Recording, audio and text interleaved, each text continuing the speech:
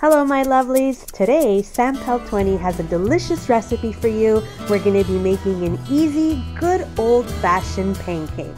So let's begin. We're going to start off this recipe by sifting 1 cup of all-purpose flour in a bowl. We're then going to add 2 teaspoons of baking powder and 1/4 teaspoon of salt. Next we're going to add 1 tablespoon of sugar, and then we're going to whisk all of our dry ingredients. To our dry ingredients, we're now going to add 1/4 cup of melted butter,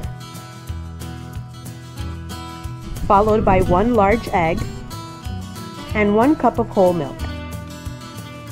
We're now going to whisk everything together until we get a beautiful lump-free batter. We're now going to add a little bit of butter or cooking spray to the pans that we're going to use.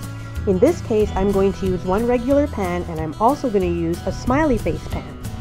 We're going to heat the pans over medium heat. We are now going to pour our mixture into our pans using a 1/4 measuring cup. Or if you want smaller or bigger pancakes, you could also change the amount of the measuring cup.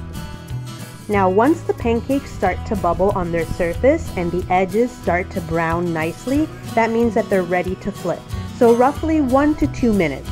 Once flipped, we're going to cook the other side for another 1 to 2 minutes or until golden brown. That's when we'll know that they're completely done. And voila, we have our easy and delicious old-fashioned pancakes. So I want to thank everybody for watching this video today. Please remember to subscribe and also follow us on Instagram at Sampel20 so you never miss any fun facts. Bye-bye!